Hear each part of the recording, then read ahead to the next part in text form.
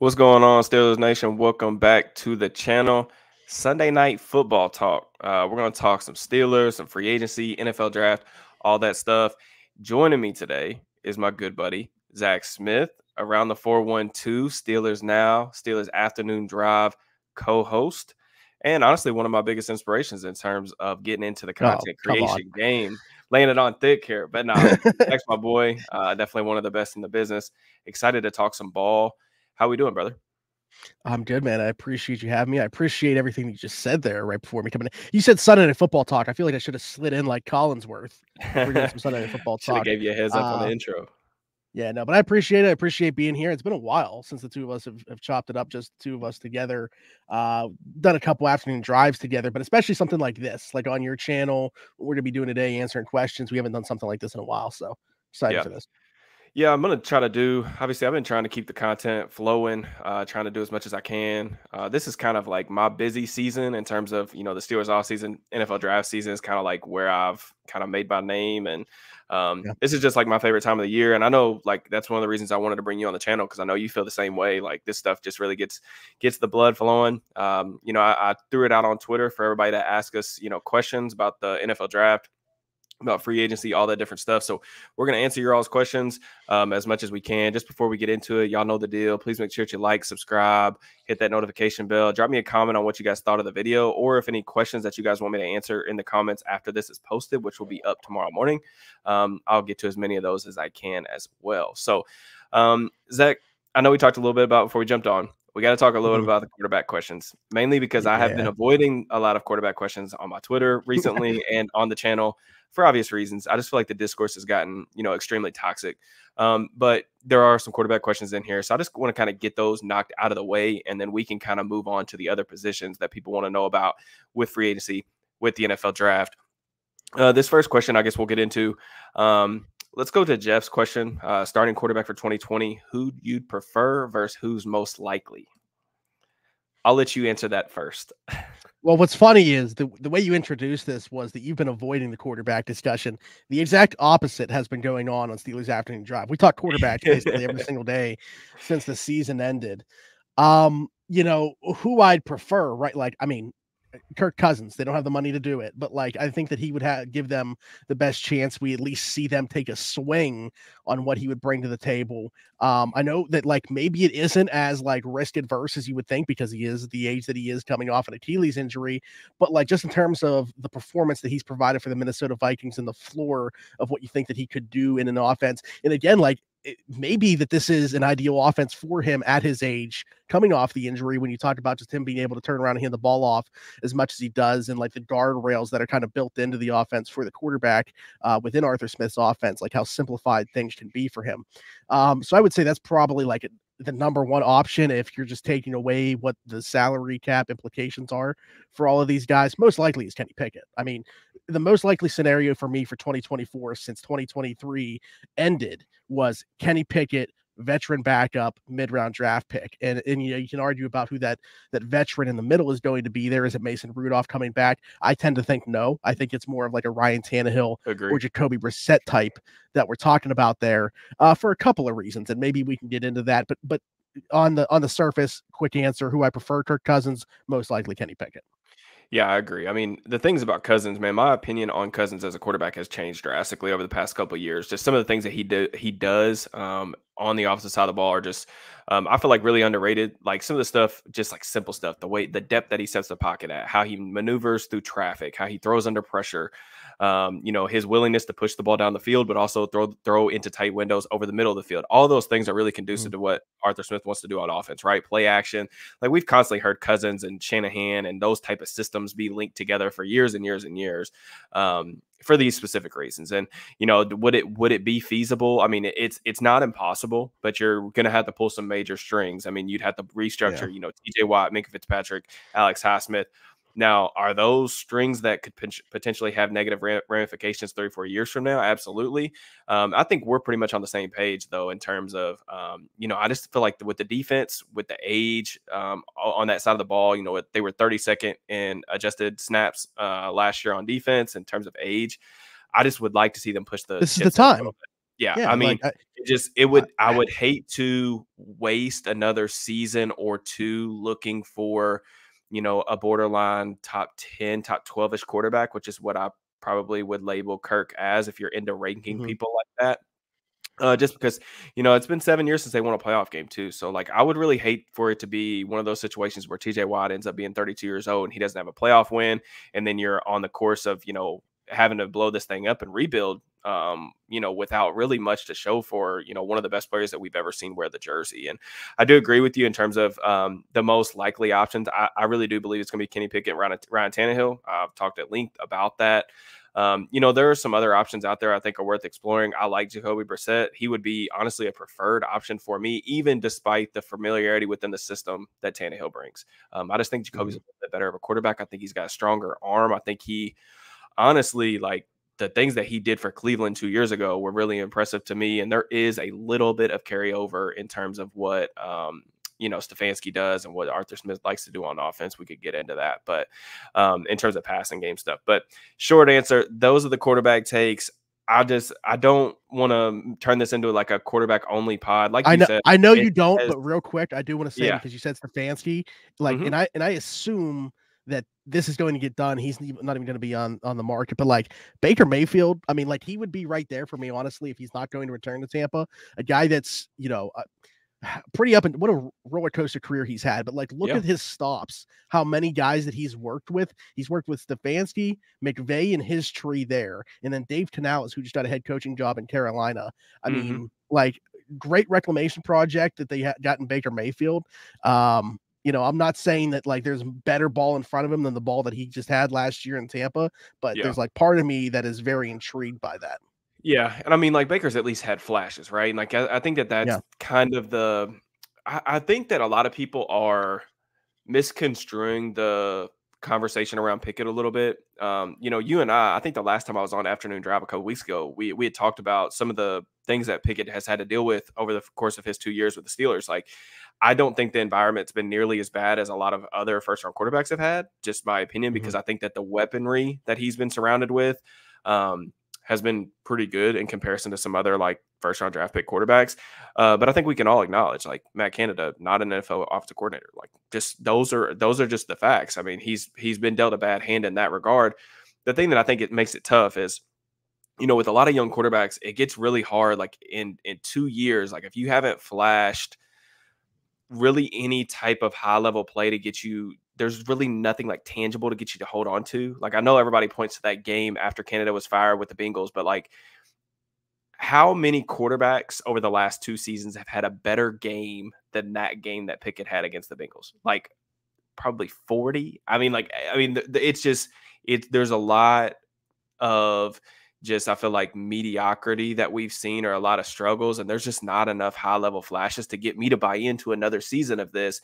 Even if I Mhm. am optimistic about Arthur Smith, some of the guardrails that he has on offense, some of the things that he could do to make Pickett's job easier, I do think that Pickett, if he gets the chance and can get the offense down quickly, he will have better numbers next year. Do I think that he's the type of guy that I would be willing to bet on, a guy that's going to be able to lead you to the like playoff wins and stuff like that? I have no reason to believe that right at this second right now. And just again, with all the other things, it would be different if the Steelers were absolutely terrible and we knew that the Steelers were headed to a 3-win season. I think it would be easy to say, hey, let's run it back with Kenny, give him one more season. We'll just see what happens. And worst comes to worst, they'll be picking top 5. They'll be in position to get another quarterback. Quarterback class Mhm. next year isn't as great as this one is, Yeah. potentially, probably. And then, I think even with the quarterback struggles, I mean, they won 10 games last year. Like, worst comes to worst, what's the floor for this team next season? I think with a even average offseason, this is still probably not a team that's going to be picking at the top 10, even if things go off the rails again at the quarterback position. So I Sure. don't know. It's tough for me. But yeah, you have any more comments that you want to get off your chest with the quarterback Uh, stuff before we move on well, to stuff that it hasn't been actually, covered a million times? I want to bring up another question. Yes and no, because Okay. this person, Thomas, said Fast forward to March 2025. The Steelers are 10-7 with a first-round exit, and either Kenny or Rudolph, assuming Rudolph's back, could establish themselves as the future of the team. Is the draft or free agency a more likely route to solve the QB position? In this scenario, they would be picking around 20 as they did this year. And my answer is yes, because I think you have another offseason like you did last year, and you are much closer in terms of the roster construction to be able to compete and say you are just a quarterback away. And I know there's like some pushback, and I've even played devil's advocate to the like quarterback away type thing, because if you have like that type of guy, any team can be a quarterback away. Like no one said last year Houston was a quarterback away from being a playoff team, and look what they did. So there's certainly like obviously cases where that's not going to be the case. But anyway, my point is the Steelers, if they run back to 2024 offseason, similarly to the way 2023 did, and Omar and Andy knocked it out of the park again, I do think that they go in 2025 or 2024, 2025, like feeling a lot better about the rest of the roster. And then you can take a swing at quarterback. While I can make the case for them doing it right now, I can absolutely say it's a necessary move to make next season if they still don't have an answer there.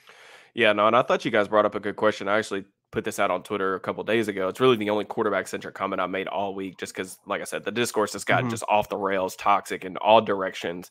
But you guys said that, y'all posed the question, like, could you have a successful off season if the Steelers don't upgrade a quarterback? And I think that's a really good question. I think it does kind of matter how you qualify successful. I think you can have a successful team building off season, but if your goal is to win next year and they don't upgrade a quarterback, it would be tough for me to personally lean yes to that question. And I think you can approach that, and that question can mean a million different things. But really, I think it just depends on what you're trying to do next season. And that probably depends on your perspective of the rest of the roster as well. So a lot of good questions there. One more thing that I just want to, we'll finish with the quarterback discussion right now. We're going to go to Caleb's question. What makes the most sense to you long-term, trading for Fields or drafting Spencer Rattler?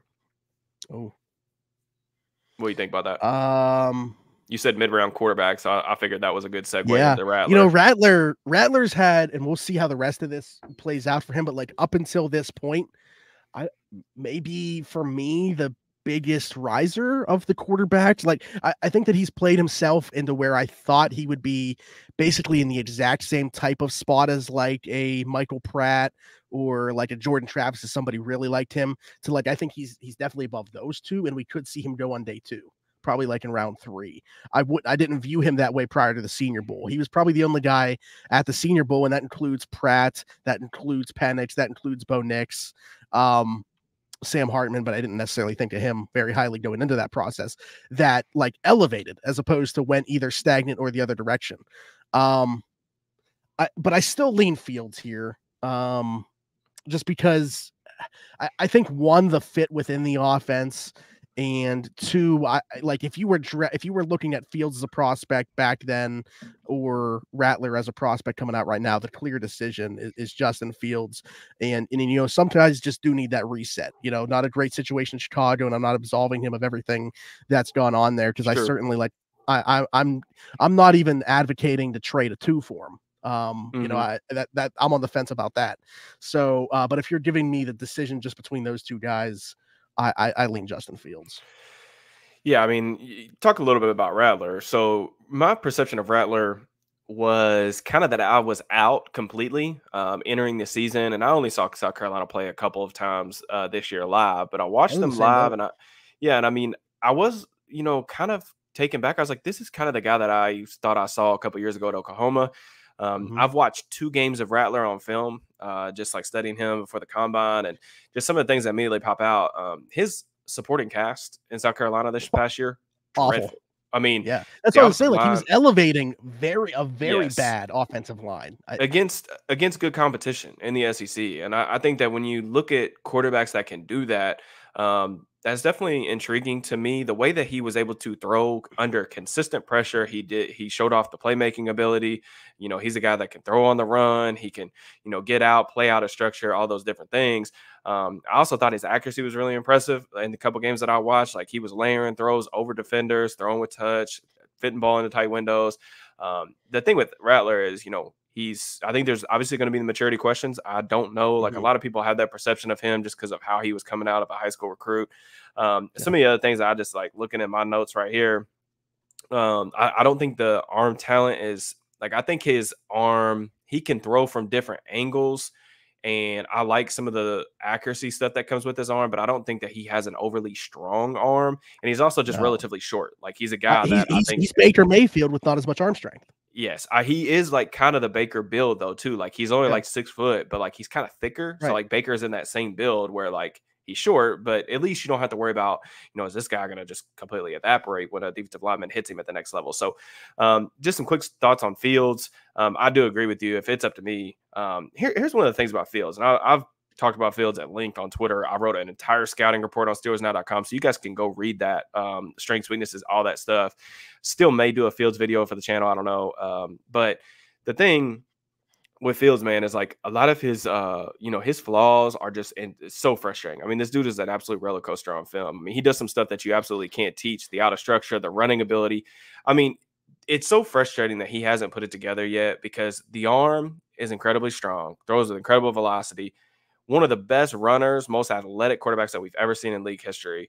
And there are just some mind-boggling things that just bug you, man. Like the accuracy, the lower body mechanics, the footwork, throwing off balance. He plays from a bad base in the pocket, the propensity to take sacks. Like he can make guys around him look better, and he can also make them look worse just by his play style. And it varies, not even like game to game. It's snap to snap with him, and it's so frustrating.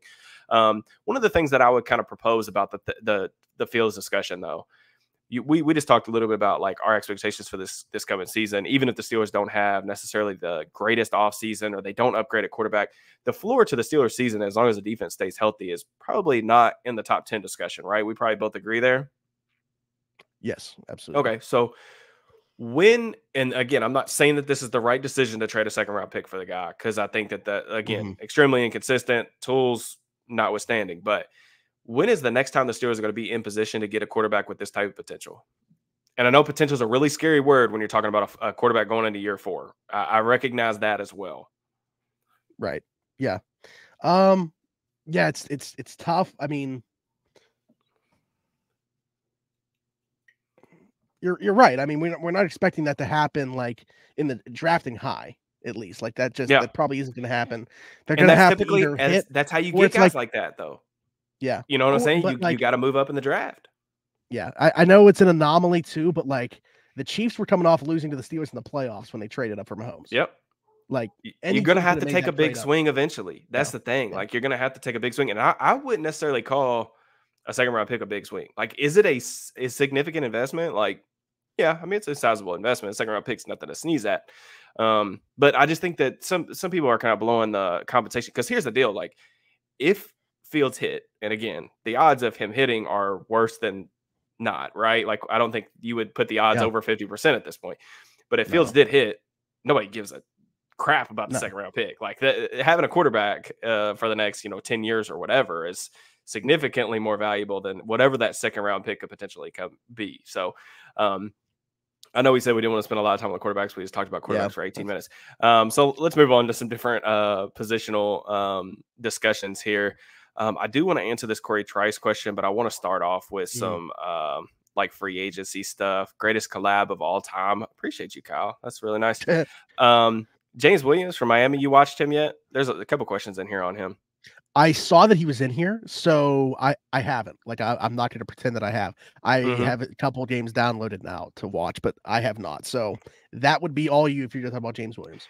Yeah, so James Williams, I watched both of the Miami guys 2 weeks ago, him and Cam Kitchens. I think Kitchens gets drafted first. Kitchens may end up being the first safety off the board, in my opinion. But as far as James Williams, I absolutely love the way that dude plays. I mean, from a mentality, from a demeanor standpoint, everything that you want in a defensive back or linebacker. He bulked up to, I think, around 230 to get right for the Senior Bowl in Mobile, worked out with the linebackers and positional group drills. I'm interested to see. I didn't look at the combine availability thing to see if he was listed in the DBs or linebackers yet. I should have done that before I jumped on. But this dude, like, I do think that he has the necessary athleticism to go sideline to sideline if you want to move him into the box. I kind of have pictured him as this kind of pseudo dime linebacker type. But I know that people are kind of mocking him in the like late 3rd, early day 3 range. I think that is a fine range to draft like a fifth defensive back type or kind of specialized role player. I think he'd be really good on special teams too. The dude hits like a freaking missile. And I actually do think that he has relatively good eyes, not just for the safety position, but just in general. I do think he's a pretty smart player. Click and close ability, all that stuff. I just think like the reason why I think most people are kind of scared with him at safety is there are just some concerns in terms of like fluidity and coverage. I do think that like he could match up with bigger body types, but he's not the guy that you're going to want to get in space with some of these receivers at the next level. So that's kind of my short Cliff Notes version on James Williams. I mean, so I saw him when I was watching Cam Kinchins, but like it wasn't in depth, obviously. So like on my radar to watch, and then I saw we got 2 questions on him. And I was like, okay, all right, yeah, let me go see how many games I can get of this guy. So yeah, I got a versus Texas A&M, versus Clemson, and versus Florida State to watch. But the other question that mentioned him also asked about Mason Smith, the defensive lineman at LSU. I do think that he is one of those guys like mid-round that I would say, I'm not going to say the exact same way that he felt like a Steeler to me, but like we talked last year about like Dexter or Benton, like I could definitely see Mason Smith by draft day, us being like, yeah, this guy seems like he's going to be a Steeler. Yeah, I mean, I think there's been a lot of discussion, I feel like, on that as far as, you know, what the Steelers are going to do at the defensive line position. You know, they've got some question marks in terms of, you know, for example, you know, Cam Hayward's been very active on social media about the contract stuff. And, you know, Larry Ogunjobi kind of disappointing a little bit. Keanu Benton had a really good rookie season. I know you're probably just as big of a fan of his as I am. But, you know, they're going to need a depth piece. You know, it's probably not the top of the priority list just because, you know, the Steelers have all these different needs where, like, you could envision them starting as a rookie. It's kind of hard to see a defensive lineman starting as a rookie if Ogunjobi, Hayward, and Benton are all back, right? Like, it's difficult. But they absolutely do need depth at that spot. Now, you know, say they didn't expect, like Mason Cole, I think you could have even made the case to not cut and bring back as a backup, even if you were going to go a different direction. With them doing that, like, I wonder if we do see any more like surprises. Like we've talked about Larry Ogunjobi's contract. Is there, you know, a path to him not being on the roster next year? And if that's the case, I mean, yeah, they could add one even earlier than we're thinking. Like, even if they go out in free agency and sign a guy that could potentially be a starter, like maybe they invest in the draft more heavily than we think they're going to. And like when I watch Mason Smith, I see a little bit of like that Benton cross chop that he brings to the table, that club move. He's got a violent spin. Like there's some things that he does that make me think like this guy's definitely athletic enough to play out to like the 4.5. Yeah, like I love the fit. I don't know if there's going to be like a pick that lines up to do it. Like, would that be at 84 they had to in your mind, or like? Yeah, I feel like I don't know where they have him right now on the consensus. Like, could they get board. away with it being one of those back-to-back fourths? Yeah, Basically my question. That's kind of the range that I feel like if they're going to take a defensive lineman, that's probably where I would say, as currently constructed with the 3 guys we talked about being back. You know, I mean, I will say this about Smith though, like career high in terms of pressures last season. So like he definitely took a step forward as a pass rusher. Just looking at his Pro Football Focus numbers, 23 pressures, 3 sacks. So definitely an improvement over where he was the year prior or the 2 years prior at LSU. You know, Gabe Hall was another guy that I've kind of brought up a little bit a couple times. Tyler Davis, another really intriguing piece out of Clemson, guy who really flashed as a freshman. He was somebody that I thought was going to be like the next great Clemson defensive lineman. You know, his nickname is, they call him Baby Dex because pretty much Clemson dubbed him as like the next Dexter Lawrence. Like that's the type of rep that he kind of came in with. And that's even loftier than I expected you to say, because I thought you were going to say like maybe be the next Brian Brzee. Yeah, no, like, they were extremely high on him. And like even as a freshman, I remember watching this dude live and I was like, oh my God, this kid he's 18. Like there's no way. And then he, you know, stays for like 5-6 years because, you know, he ran into some injury problems, had some other stuff go on. But he's a guy who I think, you know, I thought that this year was his best year in like a year or two, where like I did see some of the athletic traits that I saw early in his career before the injury. He'd be an intriguing guy to take a kind of flyer on. But just next question from Lukewarm Steelers fan. I know this dude comments on a lot of my stuff, and I think he supports the channel as well. So I definitely want to get to this one. If Mims, he's talking about Amarius Mims, right tackle from Georgia, and Powers Johnson are there at 20, who would you take? I think this is a good question. Definitely something. I think this was also listed by someone else in this thread, but I want your take on this. Brother, this is tough. Because it's kind of like play. I feel like you're playing a game here because it's part of a bigger plan. You know, if you take Mims at 20, what are you getting at 52? If you take Powers Johnson at 20, what are you getting at 52?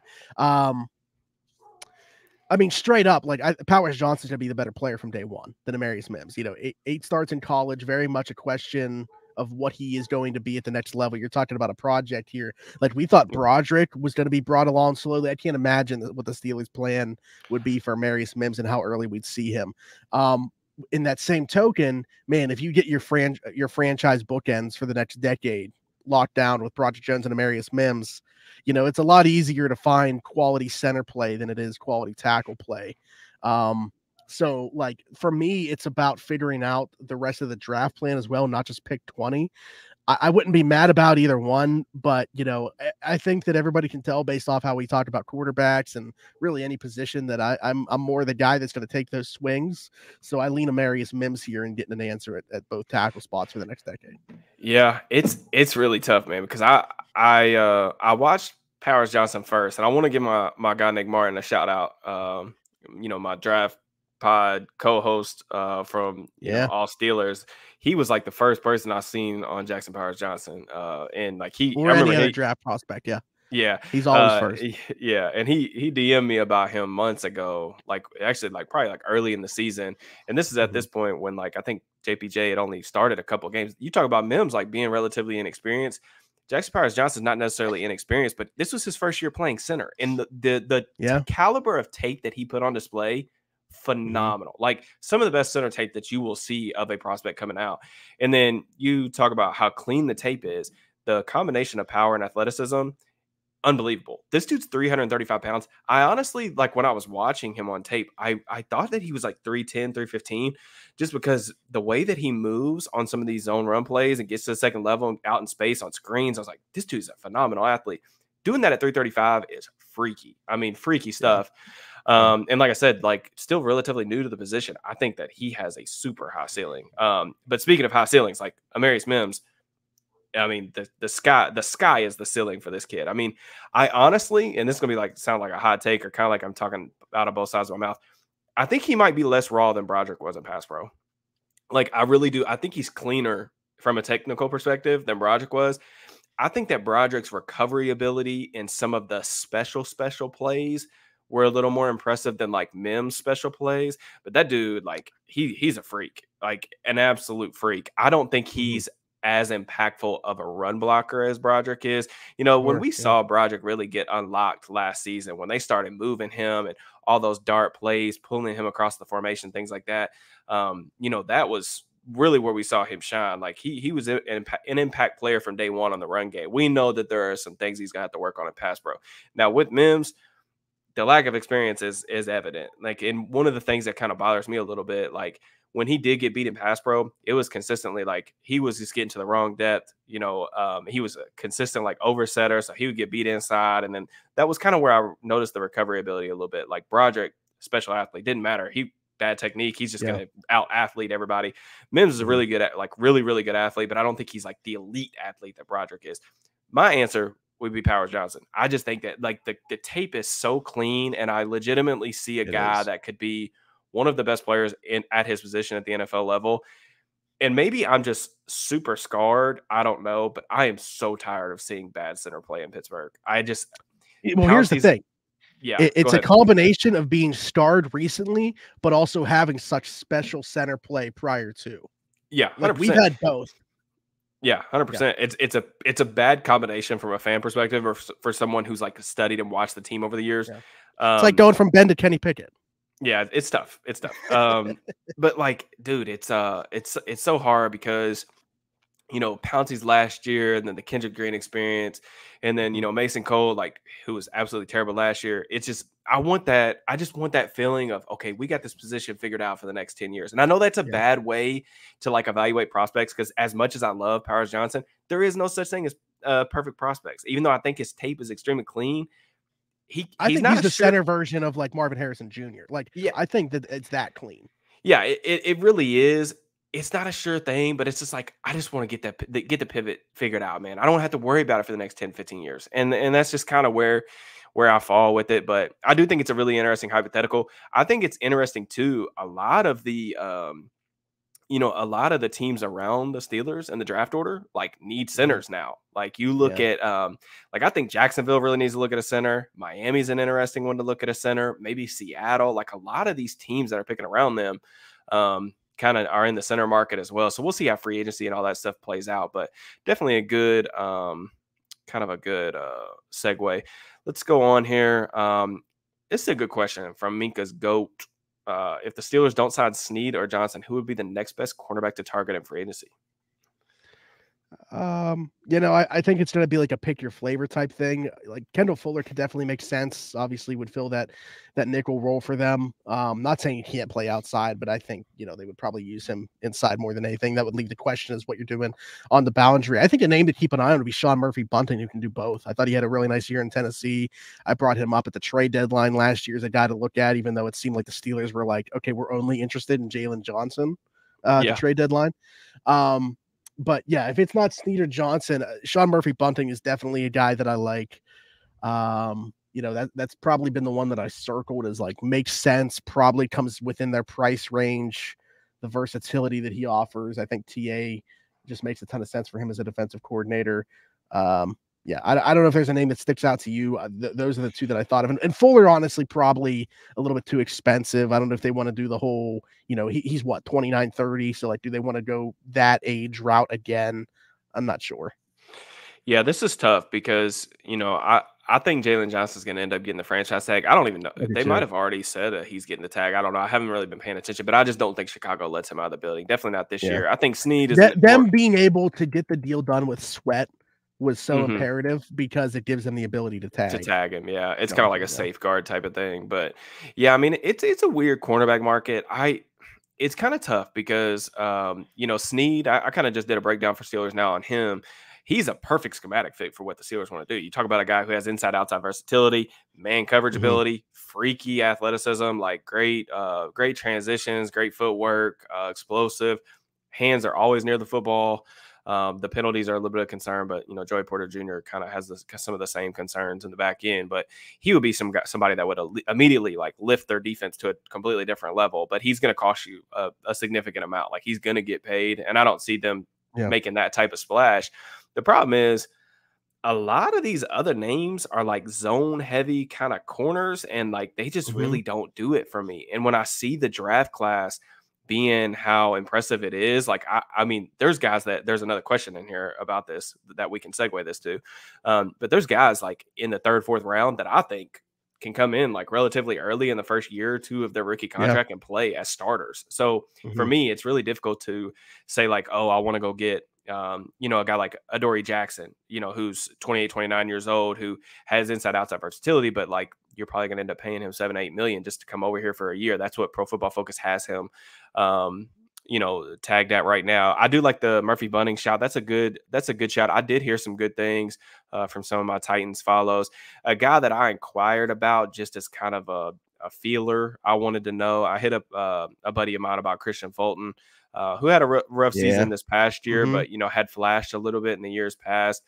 Pro Football Focus they have him projected like 1 year, 3 million, so around the same kind of range as Yeah. Murphy Bunting. So those are guys that you're just taking a flyer on that aren't necessarily even guaranteed to make the roster more than Mhm. anything else. Let But me like a name like Dane Jackson, who is a free agent. We've seen him play a little bit. Like Buffalo kind of pushed him out, but then he had to get back in because of injuries and stuff that they suffered. mhm. Um, he's on the free agent market, and I'm not sure that he's like an every down starter or like a guy that you want to for sure be the starter. But when you have like a couple developmental guys already in place in Darius Rush and hopefully Corey Trice gets healthy and he could be part of the mix too. What do you think about an idea like, okay, you get a nickel in the draft, maybe like Mike Sandersville or something, wherever you draft him. And then you have like those three guys all battling it out to win one job as the starting boundary opposite JPJ. Yeah, I mean, I think that it's kind of the way the Steelers typically do things, right? Like they take a Yeah. really small swing in free agency as kind of like a safeguard barrier just in case, whoever they draft isn't ready early on. And then, they draft kind of over them. And then you normally see that guy kind of give way to the rookie, kind of like what they did with Levi Wallace, another guy from Buffalo. Mhm. So, Dane Jackson, interesting player. Obviously, the Pitt connection there. So, Yeah. there's some stuff there as well. A guy like Jordan Lewis, who's played in Dallas. He's got, a lot of experience, 28, 29 years old. Like all these guys are going to be like relatively cheap on the market. I know a lot of people have asked about Kenny Moore. Moore's just Yeah. played like it's tough for me because I do think that Moore has the style of corner that the Steelers typically like in the slot, like ability to play the run, really smart player, pretty Mhm. impactful. I know he had a pretty good season last year, a bounce back year. But he's just always really played in a heavy zone systems like Gus Bradley, cover 3. Even before that, they played, a lot of cover 2 over there. So it's just different. Like with the Steelers, I think really preferring to play man coverage. Would they make a signing like that? They haven't projected Pro Football Focus 2 years, $13.5 million. That's reasonable in my opinion. But if you didn't want to Yeah. spend 3 years, $18 million or whatever on Mike Hilton a couple years ago, like why would you spend that on Kenny Moore right now? You know what I'm saying? Like I Sure. don't know if Yeah. that would make sense in the Steelers organization minds. We actually have a couple good segues there because I wanted to talk about Corey Trice. You brought up that name. There was Yeah. a question in here about realistic expectations for Corey Trice. What are your realistic expectations for Corey Trice next season? How do you have any realistic expectations for Corey Trice? This is the question from last year about Calvin Austin. It's just Mm-hmm. about Corey Trice now. Yeah. When you're a rookie and you lose your entire rookie year, I think all expectations have to be stripped. You're a lottery ticket, and I think as a 7th round pick last year, he was already a lottery ticket. So Yeah. I don't have any expectations for Corey Trice. I had higher expectations last year for Corey Trice. Yeah. It's just going to be really hard for him now as a 2nd-year player without a year 1 to show really anything, for him to come in and be a contributor. I think if he carves out a role, and this is the ideal role that I said for him, even when he came in as a rookie, as like a tight end eraser, how like It's a good shout. Cincinnati used Flowers a couple years ago in their Super Bowl run. Like if Mm-hmm. he can carve out a role for himself of that vein, I think it's a success for him at the NFL level. Like, I mean, I loved him as a prospect. I thought he was a 3rd round player that they got in the 7th round. When you talk about a guy that's missed the ball that he has now, he's facing an uphill battle. So Yeah. Yeah. all prop to him, but it's gonna be hard for him to do so. Yeah. And I mean, again, this is like kind of where I feel like it seems like I may be talking out of both sides of my mouth here because I was super high on Corey Trice coming Mhm. out of the draft. He finished inside the top 100 for me. I want to say about like 84th or something like that on my big So board last also year. 3rd round. Yeah. Yeah. So a guy that I really like, really clean film. I watched him lock up some really talented receivers when he was at Purdue. I watched him play Rashad Bateman from Minnesota when he was there extremely well. Mhm. I thought the Steelers got a steal, and the only reason he was available at that point was because of the medicals. And for a guy that's torn both ACLs now, I think one of his ACLs multiple times. So he's just missed a lot of time and dealt with some really significant setbacks injury wise. Like you said, total lottery ticket. You cannot have a player like that factor in your decisions on how you're going to approach free agency, how you're going to approach the NFL draft. And now the good thing for Trice, I will say this: one, he's talented. Like there's no doubt Mhm. that if he Yeah. recovers 100% from a physical standpoint, he is talented enough to be a player that can contribute on this roster. The other thing I'll say that's good for him is the Steelers after Joey Porter Jr.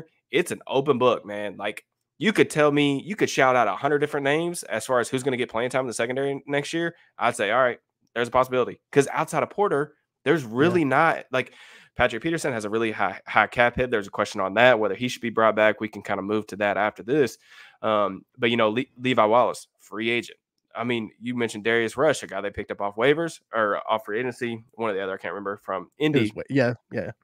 But I mean, we talk about this is a completely open slate. We expect them to add a significant piece in the draft. Like they're going to take a corner probably pretty early, definitely by the end of day 2, I would hope, depending on what happens in free agency. But I think that's a good thing for him is the opportunity is going to be there. He will have the opportunity to carve out some playing time. It's just a matter of like, can he get healthy and can he stay healthy? That's the biggest question mark. But definitely rooting for Trice. I do want to get to that question about Patrick Peterson. You guys are doing great with the questions because y'all are creating like really easy segues for me as a host. They all collaborated on this. Yeah, I appreciate you guys. I'll find the question, but basically the question, in essence, was: do you feel like Patrick Peterson's worth bringing back at his current cap hit? And then we can talk a little bit about, where he should play, or what your thoughts on that, or his value heading into next season. Well, short answer, no. I don't think you can bring him back at what he is set to make. I do like the idea of Patrick Peterson still being on the roster, and I don't know if I'm in the minority with that, but it's not in a set position. Like, I would move him around similarly to what I think that they envisioned doing with him. Obviously, he at times had to be a safety or had to be a corner because of other things on the roster. But if you can get your roster into a place, if you can go out and find a strong safety in free agency to pair with Minka, if you can draft, a boundary corner, or draft a slot, whatever it might be, and be able to move Patrick Peterson around, limit how many times he actually has to play in man. Clearly, those years are beyond him. His best asset now is, above the neck, his mind and his eyes, his ability to read quarterbacks' eyes. And I still think that there's value there for that perspective, and also just continuing to groom along Joey Porter Jr. and whoever this corner is that we're talking about bringing into the organization. So I still think he does add value, not at the number that he is set to come back on. I think they're going to find a way to bring him back, whatever that looks like, maybe a 1-year extension and reducing the cost for this year, whatever that looks like. But yeah, I do expect him to be on the 2024 roster, and I'm okay with it. Yeah, this is a really difficult conversation. I feel like my heart really wants him back because Peterson was my favorite like college football players of all time. I was super jacked, man.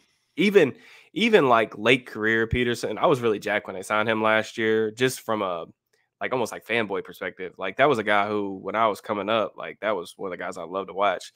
I do think that you make a good point. A lot of Peterson's value, I feel like at this point, is from an intangibles perspective. The mental makeup, the like his football IQs, top notch. What he could provide in terms of insight, teaching, coaching to the younger guys on the roster is invaluable. Having the ability to play, at least in a pinch, multiple different positions, I think provides value. The question of that is, what type of value does it provide from a financial standpoint? Because it's all a numbers game, right? Like he has an over, I think it's like $8-something million cap hit. I'm trying to look right now. Oh, 9.7. So I thought it was more close to 10. Yeah. So like, I mean, that's a lot to spend on I think at this point we both probably agree he's definitely no more than a role player at this point. So you're allocating a lot of your salary cap money to a guy that you really don't want on the field probably every snap. Now, my preference, and this is something that we mentioned a little bit with Trice, I think that Peterson's body type with the length and just the size and everything, he could be a guy that they could use in terms of matching up with tight ends. I thought some of the best ball that he played last year was honestly out of the slot, which I was honestly a little bit worried about just because of some of the quicker change of direction guys. And they still gave him a little bit of trouble, like you said, in man coverage. But I think if you're talking about giving him a significant amount of snaps, that's probably where it's going to have to come from. His safety tape, I know a lot of people like I want to commend the effort for him coming in just basically on the fly and playing safety. I mean, that's not easy to do at the NFL level for somebody that's never done it before. To me, the tape was overrated. Like people was really gassing up like how good his tape was at safety. And I just don't see a long-term transition there because he doesn't tackle well enough. That's what I was saying. He can tackle a hell of a lot better than he did on the stretch. Yeah, he doesn't tackle well enough, and I just don't think that he has at this stage of his career like the type of range. Even if I really like the above the neck stuff, the playmaking ability, I still don't think he has this type of range to consistently play center field. But a lot of good questions there. Let's see what we got next. I feel like some of these are repeat questions about what would you do on day one of the draft. I think we talked a little bit about that. Are there any other like names that you just kind of want to throw in the first round kind of mix with that? Like Amarius Mims, Jackson Powers-Johnson, like maybe guys that people aren't necessarily talking about right now or think that you deserve more love. I mean, these names have been mentioned too, but like Tyler Guyton, I would like to throw out Fuaga. I just think he's going to go a lot higher. Like I think he's like the floor is probably like 14ish to me for Fuaga. Insane run blocker. Insane. Yeah. And how awesome would he be for Arthur Smith? I mean, man, Yeah. that's like the perfect fit for me. But I think he's going to go too high. We haven't talked about the idea, like we were talking about corners, but like the idea of one of them going in round one, like Quinyon Mitchell to me would be certainly a guy. I think he's going to be an option if he's on the board. Is he going to be on the board? Like I'm curious to see. I would love to know at the end of the process, and I know that you would too. And we're never going to have this be the case, but it would be awesome if it did, where teams had to tell everybody, hey, this is what our boards look like, because I want to know how teams' cornerback rankings are going to shake out this year. Because like for me, I still have Terry Arnold number one, but like Quinyon Mitchell definitely made a push the more that I was able to get of him. Like he obviously had a really good Senior Bowl. Everybody was talking about him, and I was like, man, who is this guy? I got to get more film on him. And just watch, like the ball skills are there. I think the biggest question was how's he going to look against better competition. Obviously coming out of Toledo, wasn't seeing high profile names week in and week out, but he answered the bell at the Senior Bowl. I think he would be in play at 20.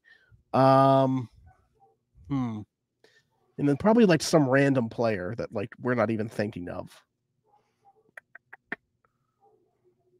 Let me ask you, do you think there's a chance that they would take a receiver?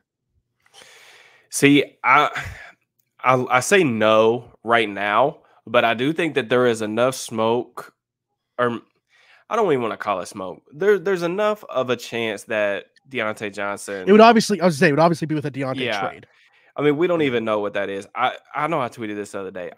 I'm so tired of every offseason having to like discuss these hypotheticals with Deontay. And it's not even really anything that like he's doing. It's just I feel like most of the fan base just like does not appreciate like his skill set and just like they want him to be AB, and like he's just not that. Yeah. So like it's almost like people aren't going to be satisfied until like he's gone or whatever. Now, if in these hypotheticals that everybody likes to throw out, like if he does get traded, like for some type of like, there probably wouldn't be able to get much more like than like maybe a late second, third round pick for him, like at the most, because like he's gonna be a free agent next season. So I mean, he's on the last year of his contract. So the team that would be acquiring him doesn't have like long term control unless they extended him before the season. You would be pushing yourself into like need to take a receiver. Now, there's a lot of guys that I like. This receiver class is absolutely insane. Even down, like we talked about the corners being able to find starters in round 3 and 4. You can do the same thing with receivers. Like I want to touch a little bit on Fuaga because I have gotten around to a little bit more of his tape since I did the last like Q&A on the channel. Like I said, insane run blocker. Like the dude is powerful, stays connected, runs his feet, plays with good pad level. The only thing with Fuaga to me, I think in most systems, I think he's a guard just because there are some worrisome habits in pass protection. One, like he does play with independent hand usage, but he's really heavy on his outside hand. He gets his outside hand swiped like with these. Like you go back and watch like Oregon game, UCLA, like Latu got him a couple times. They're just like he creates some short corners in pass protection. And like that would be the thing that worries me. But in a system like Arthur Smith, where you're going to be moving the launch point, we're going to be doing heavy play action. Obviously, the zone run game, like he's a glove-like fit. If they picked him at 20, like even if I have some concerns about like him holding up in pass protection or some things that he has to work on in terms of getting depth and proper depth in the pocket, I definitely think that's the system where you can get the most out of him, because a lot of the things like I did a video today. We're recording this on Sunday. Dropped a video today on the center position. A guy like Aaron Brewer at the center position, where he is a literal perfect fit for what you would want at the center position for this type of offense in the zone run blocking game.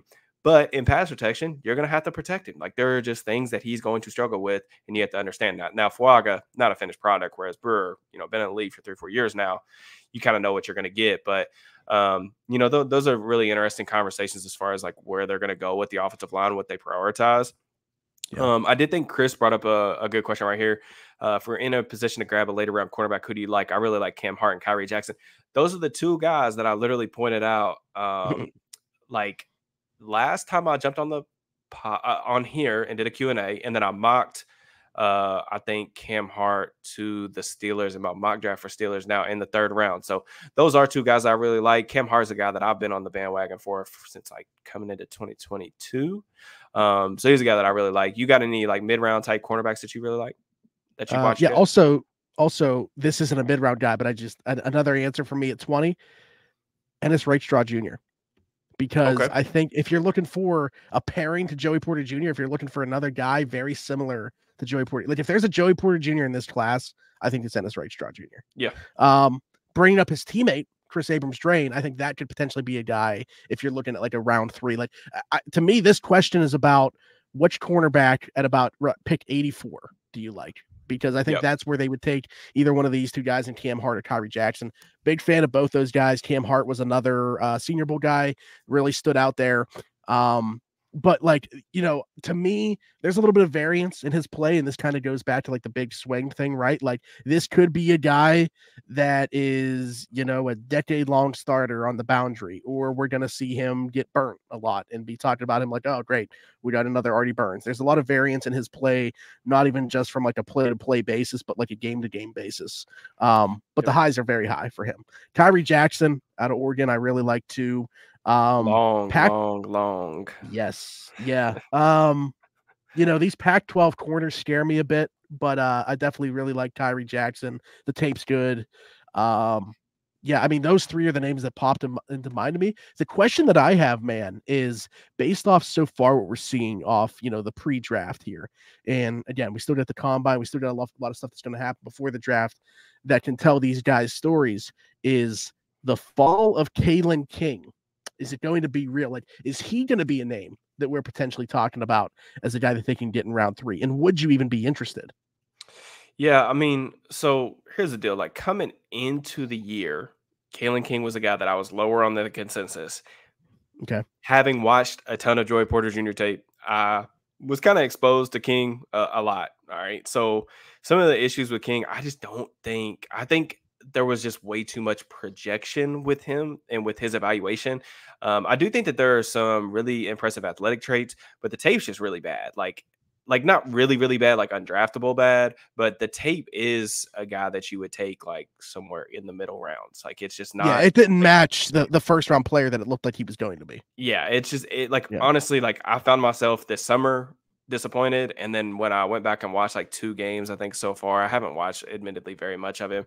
I watched his matchup with Marvin Harrison Jr. and like it's Marvin Harrison Jr. and I think that he's a guy who could probably step into the NFL tomorrow and be a top 15 receiver at the position. So like there is that, but there's a lot of guys that move like Harrison at the next level. And how are you going to end up competing with that? Because he didn't compete like honestly, Harrison Jr., if he had a better quarterback, like he could have put up like 15 for 250 probably on him. I don't know what he finished the day with, but he was open like nonstop.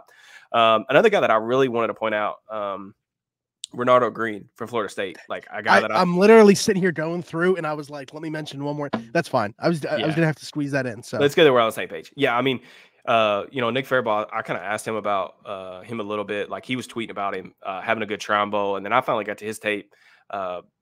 Played really well against LSU guys, Brian Thomas Jr., Malik Neighbors. Really competitive kid, like competitive kid, loves the press. I'm very interested to see what he's going to run. I think if he runs well, his stock is somebody that's going to be going up because I do think that he has tape, pretty solid tape in terms of the 2 games that I watched of him. His teammate's a guy that a lot of people like. I think his name's Jarian Jones. I have not watched him, but those are just some names to kind of throw out there. If you consider he's listed as a safety, but like Zachary Smith might be a nickel in the NFL. Yeah, he's a nickel, I think. Yeah, I would think so. And like if you're lumping nickels into this bucket in terms of mid-round corners, he would be a guy that, because man, like if the Steelers are looking for another Mike Hilton, that could be Mike Hilton right there. I will. Yes, there is a lot of. The only thing I don't like about Tyke Smith, besides the medical stuff, like he's dealt with some injuries. But I do one thing that I do. I'll start with what I do like. You talk about Mike Hilton. This dude is a pit bull. Like plays the run exceptionally well. I've watched this dude take on blocks and set the edge and get the ball carrier back to his teammates against offensive tackles that outweigh him by over 100 pounds. He is a tough SOB. One of the things that does worry me about Smith, though, he's a smart player in coverage. He's physical, but he's grabby. And that's something that really bothers me a little bit because I watched his game against Florida this morning because I was watching a receiver that I really like that I'll have an article up on in the morning. But I watched that game, and man, there's so many times where he's playing in a trail position by design, but he's grabbing at the shoulder pads. And like they let you get away with that in college because, they just allow defensive backs to be more physical at the next level. You put your hand on somebody, it's a flag over 5 yards down the field. So that would be my only concern. One guy that I will say, just throw out another, slot capable guy, but also could fill the safety position role. Javon Bullard from Georgia. If you have Yeah. not watched this dude play, I've been a fan since last summer, man. But that dude, you talk about somebody that I would stand on a freaking table for and just beg my organization to draft him. That's the dude. The dude he plays football the right way, like super versatile, super smart, will hit the crap out of you. I think he's got good coverage ability, good range in the back end. Like I said, he's played nickel, the star position at Georgia. He's played safety. So, he's got experience at both those spots. I really like Javon Bullard. He's a guy, if he was to be available at like 84, that's a sprint up to the podium. I don't think he should be, but that's a sprint to the podium type of pick for me personally. I agree. Do they draft Taylor or the punter from Iowa? My guy Ryan getting in some punter questions. I love that. I think I've seen the punter from Iowa mocked in the 4th round. I'm fine with drafting a punter. I'm normally not. I'm normally anti-drafting a specialist. I'm okay with it this year just because of how shallow the draft class is. We've got a record low number of underclassmen in this class. After like the 4th round, this draft just takes a complete nosedive. I've just been going back and looking at like the consensus board and stuff. It's tough to find guys after the 4th round that I'm really, really interested in. So this would be a draft that I would be willing to take a punter. Are you I just want to know, like, not specifically about the punter from Iowa, but are you anti-punter in the draft or anti-specialist, or are you cool with that? No, I'm cool with it. I mean, the idea of drafting Presley Harvin certainly didn't scare me away from them doing it in the future. Sure. But I mean, where they'd have to draft Taylor? Probably not, with everything else that I think they got to check the boxes for. But in general, like if they used the 7th round or something on one, that's completely fine with me. Yeah, I completely agree as well. We'll get to a couple more, and then we gotta head out here. We're rolling on an hour, so this is kind of like my stopgap portion. I'm just wondering. This is a good question from Philip. What are your thoughts on off-ball linebackers? I like Wilson, Colson, and Gray. What are your thoughts at pick 84 for one of these guys? I like Cooper, but he seems like an edge to me in the league. Do you have any thoughts on the off-ball linebackers? Not really sure if you've had the chance to kind of watch any of those guys yet. I've watched Edger and Cooper, and I think the edge stuff is interesting. I think you can use him there. I'm not saying he's like Micah Parsons, but like I think there are going to be teams that try to utilize him, not close to Micah even, but like in a variety of roles similarly. But I definitely think that he can still do the off ball stuff as opposed to playing off the edge. Is this Peyton Wilson? Because I love Peyton Wilson. I think that the question with him, right, is there's not really a blueprint for a guy like that. Like at his size, his athleticism, like there's not somebody that we've seen do it in the league. Cedric Gray, love him as well. Junior Colson's the one here that has mentioned that I have not watched yet. But yeah, Edgerrin Cooper's the one that I've watched the most of. I'm actually going to have a YouTube video on my channel this week on him. Peyton Wilson is my favorite of the group. And Cedric Gray, I love too. Like, what are my thoughts about picking one at 84? That's tough because, I think that there's the need there for the Steelers to finally get a long-term solution for sure. And like, you look at the room that's coming back next year, Cole Holcomb off an injury, Landon Roberts, man, I love that guy. Yeah. Like maybe one the of my best favorite year players to watch. Yeah, one of my favorite players to watch for the Steelers last year. 100%. Man. Yeah, I fell in love with him very early in his Steelers career. Just felt like, man, why wasn't this guy here? Should have been here 5 years ago, man. But you got him coming back. Mark Robinson, I've kind of given up on the idea of him having like at least a significant role on this team. And then you just had a bunch of stopgap guys. I don't know if there's going to be. I wouldn't imagine much interest in bringing Quan Alexander back. Anytime you sign a guy to a 1-year deal and then they suffer a season-ending injury, how often is it those guys? Which sucks because I thought Quan did provide some value. He did, man. All three of them, when those three guys were all healthy, it seemed like it started off very rough against San Fran, but those guys really seemed to find their roles, and it seemed like everything was kind of humming along. And then back-to-back weeks, As soon as it happened. Cole and Quan suffer season-ending injuries. I can't, because of everything else. It kind of goes back to like even the idea of taking a specialist early, where you'd have to get like Taylor, the punter.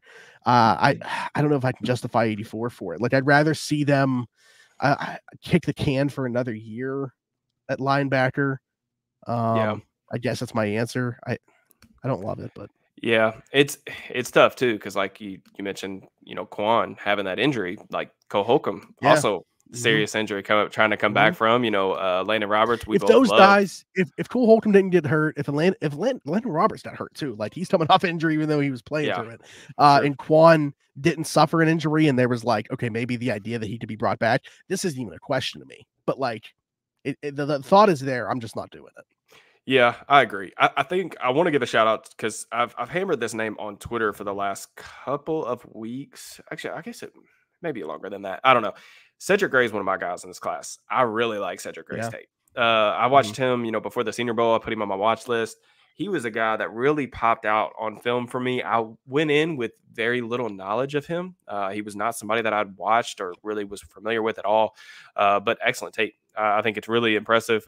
You talk about a guy who's well built. He's like 230, 235 pounds, has really good proportional length to him, really good athlete. Like, I think he's honestly really solid in coverage. Like, he understands the depth of routes that he needs to get to, zone coverage, can spy drop. He's a playmaker. I think he finished the season. I want to look and see. I know he had at least a couple of interceptions last season over the course of his career. I want to say like 5 picks, 7 forced fumbles.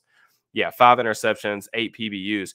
So, like, this is a guy who can play in coverage. He can play in space. Really rangy player. Like I said, the length, I think, shows up when he's asked to take on blocks. That's something that I really watch for. I also think he's a good processor. Like, one of the really big problems with drafting linebackers, especially like early, while the NFL has such a hard time identifying guys at this spot, is all the things that they're asked to do at the next level are completely different than what they're asked to do at college.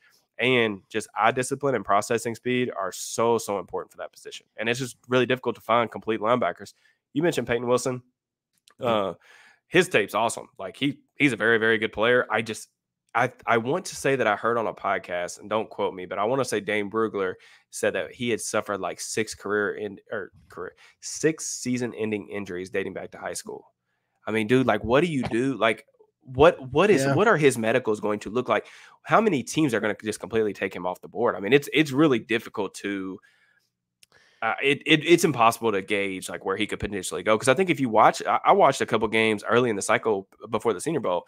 I'm like, I mean, if there's anybody who can go top 50 in this class, I don't think the off-ball linebacker class, just from what I've seen, is very good.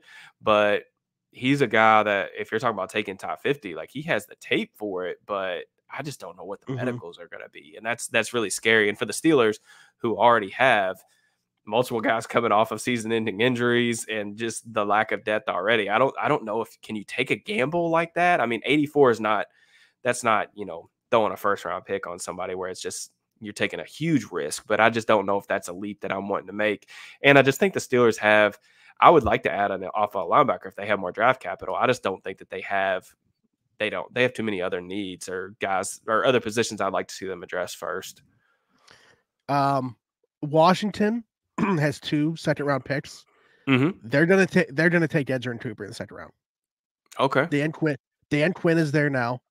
I think, like I said, he's gonna think I can use this guy a little bit like Micah Parsons. Yeah. Man, one thing I'll say about Cooper, when I was watching him, I'm just saying. Yeah, one thing that I noticed about Cooper, you talk about somebody that can absolutely fly. The way that they used him was really fun. I think that Texas A&M had some interesting ideas with him. They used him as a spy. I noticed they basically had him shadowing Jaden Daniels and Jalen Milroe. So like when they were playing mobile quarterbacks, they almost used him as a spy, but they would move him around the formation, so you almost didn't know where he was at. And then he would pop out of the formation, and then when one of the quarterbacks would break the pocket, he was able to run with Daniels, and Daniels can really scoot. Like he's a 4-5 guy, 100% at least. So Yeah, he's an interesting rusher. I do think that he has some pass rush upside. I just don't know about the full-time edge rusher, thing. But interesting hypotheticals. Just going through some other, like I said, we gotta bounce up out of here. But what do you think Mason about Jordan Cole, White? though. What'd you say? There was two things about Mason Cole, so I feel like we should answer about the center. Okay. Just real quick, Colin, what do you think about Jordan Whitehead, Geno Stone? I'm about to do a safety video. So there's going to be a safety video on the channel for free agent options. So Also, just I mean, stay could he have tuned with picked that. two?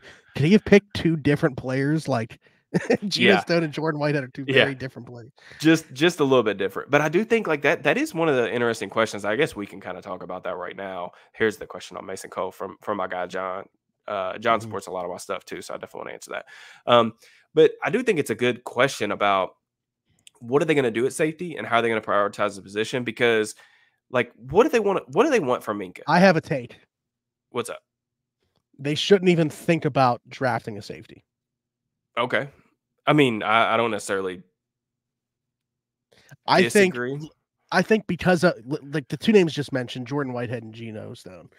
By the way, I'm gonna set Geno Smith right there. Mhm, They are just a very small part of this safety free agent class. It mhm. might be the best group of free agency, the Yeah, safeties. So deep, ton of starters out there with everything else that the Steelers need to check off this offseason. I don't think that you can convince me that they should use a draft pick at safety with what's yeah. there in free agency. So here's another thing that I'll say. We just got done talking about off-ball linebackers, right? Mhm, Safety is another position, just like off-ball linebacker, where the NFL just does not value those spots very much. And mhm. you can almost do this like rent a player thing once an off season and pick up one or two of these guys. Now you may not get a guy that has a extremely robust skill set where he can do it all, but you can find these kind of niche guys where they can fill a very specific role on your defense, be a complementary or auxiliary piece. Kind of like what the Steelers did last season, picking up Quan Alexander or Landon Roberts. Think about Landon Roberts, for example, very skill set specific type of player. You know what you're getting with him. He is a downhill thumper type, but he costed them basically nothing. And he was able to provide like real value on defense. And then if you just look at like what the NFL has been paying, you look at the spots on defense where like even with the free agency or even with the salary cap exploding, like going up and whatever, we have not seen a rise really in safety contracts, slot Mhm. corner, and off-ball linebacker. The NFL just has not valued those positions very much. And that's why you talk about like, hey, don't draft one, just go sign a guy for really cheap and, just rent a player. I think that that's a really good point. Sign Julian Um, Blackman for a few $1,000,000 yeah, just call it a and day, right? let Minka get out of the box. Yeah, I think that's the thing. Are you like they do have to make a decision. Is Minka the chess piece that they're going to continually just move around all the time? Is he going to go back to being a primary center fielder? Are they going to play more in the slot? That to me, I would rather figure out what do they think makes the defense the best, what spot makes them the best, put him in that spot, and then build the other complementary pieces around that rather than who do we like in free agency and we'll put Minka wherever else we don't have a guy for or assigned to that position. So I think, that's just my take on it. I would like to see Minka be back more in center field next season. That's just my opinion. Absolutely. But one more question, and then we'll bounce up out of here. With Mason Cole being cut, do you think it's more or less likely the Steelers go center in round one? Would it be more ideal to go OT in round one and hope you get Zach Frazier, for example, in round two? I'll let you take that last question. Well, it's almost like, geez, the way I started out with that cadence, I almost went right into mid Kuiper. Um, Just habit for you, right?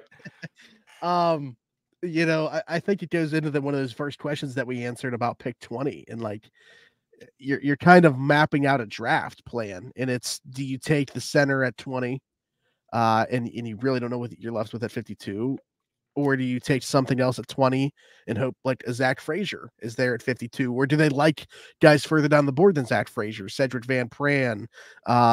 I wasn't all that impressed with the Arkansas center. What's it? How is it pronounced?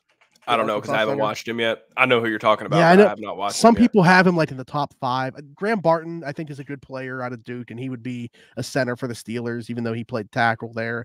I think he's to be a center. He's to be a center guard. He's not going to, or possibly going to be. He's going to be a center guard in the NFL. Yeah.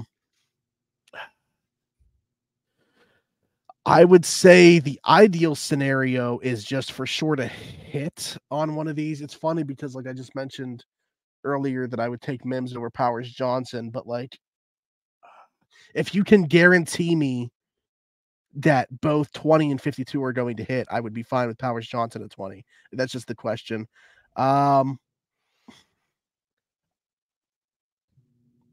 Ideal would be offensive tackle in round 1 and Frazier in round 2, but I don't know that Frazier gets to round 2.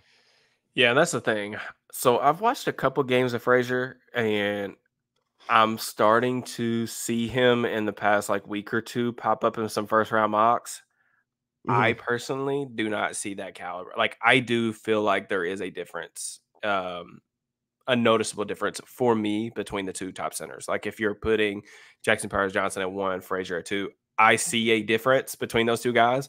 Not saying that Frazier is a bad player by any means. And if he was there at 52 and the Steelers didn't take a center in round 1, I could get on board with that. And I admittedly want to do more tape watching of Frazier just individually, but I was just so blown away by Jackson Powers Johnson tape that that's why I would just 100% sprint the card up if he's there at 20, just to fill that position, not have to worry about it anymore. To me, the biggest difference between the two was the athleticism. I mean, I think that Frazier's a good athlete. I think he's a functional one. I think he's, an average to a little bit above average, but like Powers Johnson is a very good athlete at the position, especially for his size. Like, yeah, very like unique. Frank Ragnow. Like I think that Frazier, I compared a little bit to him in terms of his pass pro, but he is going to be nothing like him out in space. Like, to me, that's where the difference lies between the two top centers. What I will say is I see just as much, if not a bigger gap between my second and third centers. So like, that's where I'm like, man, if they don't get one of these two, but I think that's why free agency is in play here too. Like, I think despite cutting Mason Cole, we know they're going to sign a veteran center of some caliber. It's just they're probably also going to double dip and find that long-term solution along with it. Yeah, I mean, to me, the word ideal here is what makes this my answer. Is it's offensive tackle and then Zach Frazier. Yeah, I just, even if it's not in the first round, I think Frazier's going top 40. So like, so then you're gonna have to you might have to trade up for him, and then yeah. I mean, it's definitely a difficult conversation, just because you just never know like how other teams view him. I mean, it doesn't sound like there's a greater than zero possibility that Zach Frazier goes round 1. And then, what you don't want to do, and this is why I did the free agency center video on the channel, is you don't want to pigeonhole yourself into absolutely having to take one of those two guys, because you don't know how the board's going to fall. Like, somebody could fall that you just absolutely love and have a super high grade on, and that you like or have graded much higher than one of those two centers, but you don't have a center, so you have to take one. Like, for example, here's what I would say. So, like, for example, say they don't do anything in free agency. They go into the draft. The only center capable players are James Daniels, who is your current starting right guard, and Nate Herbig, who's not a center or a good athlete for this scheme. You have to take a center, right? In the first two, maybe you get by in the third round. You have to take a center early.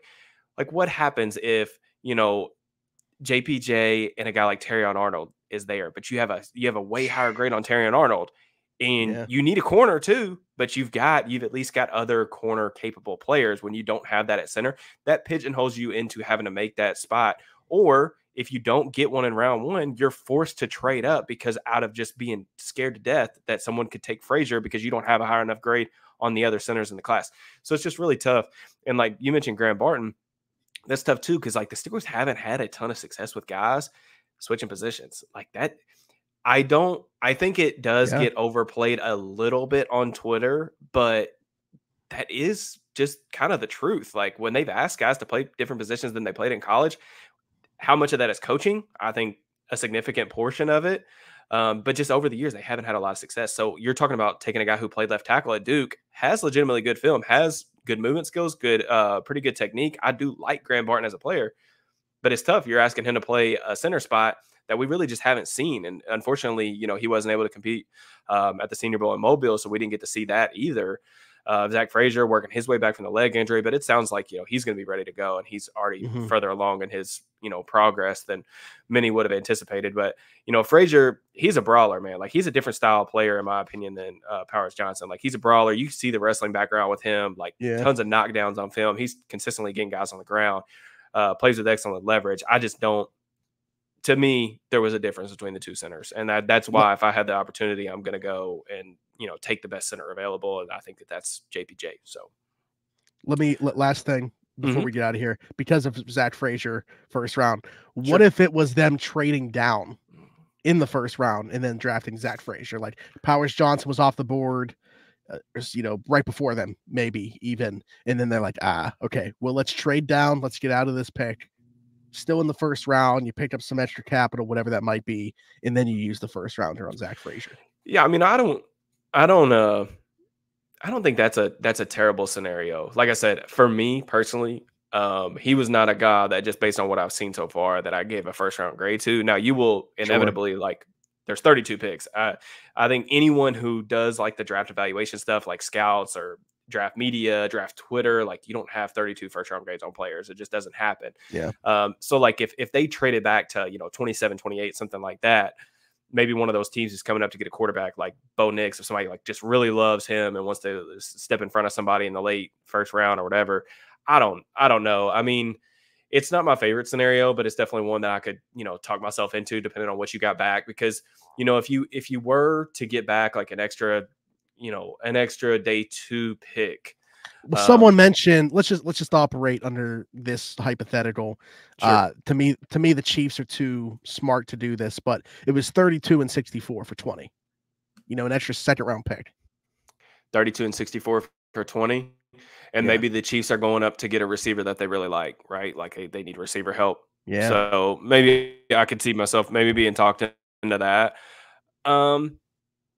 64. I mean, yeah, I like it. I like it more that I guess the money or the pick capital works out to like a late second round pick. The thing that I will say is there's a lot of guys in that range that I do particularly like as players. So that would be an ability to, we're going into free agency in the draft. And I think the big question marks are, who knows what they're going to do quarterback. That's a whole separate conversation, entirely different from everything else, in my opinion. But let's just say, we know they need a corner. We know they need a tackle. We know they need a center. So that's 3 spots right there that they still absolutely have to address. But there's other positions, things that we've thrown around, right? Like we think they need a depth defensive lineman. We think they could potentially use an off-ball linebacker because of injuries and different things like that. They don't have a third receiver on the roster right now. Once Allen Robinson gets released, which I still anticipate happening. So like there are things that you could say like, oh, okay, if I could get an extra day 2 pick, that's how we address one of those other needs. So there's some intrigue there. It's not my favorite just because I think that's personally a little bit too early. Well, 32 is not like too early. I feel like for Frazier, I feel like 20. I don't see him as a top 20 player right now. Like I could come back to this, 2 months later when I've watched a little bit more of him. If the Steelers show significant interest, I'll do more homework on him. But he just didn't look like a top 20 player to me on film. But yeah, I think we definitely went over on time. But per the usual, we always do. Yeah, I feel like that we probably need to start like blocking out an extra little bit of time. But Zach, I really appreciate you jumping on, talking some ball with me. It's always good conversation, easy flowing conversation. Every time we get to chop it up, tell everybody where they can find you. Zachary Smith PGH on all social media is my personal. You can find me on Steelers Afternoon Drive Monday through Friday, SteelersNow.com. Myself, Alan Saunders, Monday through Friday. That's on our YouTube channel, Steelers Now audio, wherever you get your podcast from. And then Round the 412, Steelers, Pirates, Penguins shows once a week. So, and that's separately. So 3 different podcasts a week there as well. So your boy's putting out 8 podcasts a week. You're bound to catch me sometime doing something other than right here on YouTube. The podcast God. Yeah. No, Zach's definitely make sure that you guys go subscribe to all his YouTube stuff. Like I said, he puts out great content. Definitely, heavy ball knower, but definitely one of the best of the business. So make sure y'all check out his stuff. Appreciate it, And brother. with that, I will be back for some more videos. Like I said, if y'all do me a favor, if you made it this far in the video, please make sure you like, comment, subscribe, turn on notifications, all that good stuff. Your boy is headed to Indy. By the time this gets released, will be Monday morning, but I'm headed to Indy early on Wednesday. So I'll have a bunch of coverage, bunch of content from the combine. So just make sure you follow along with all that stuff. I will holler at you guys next time. Peace and love.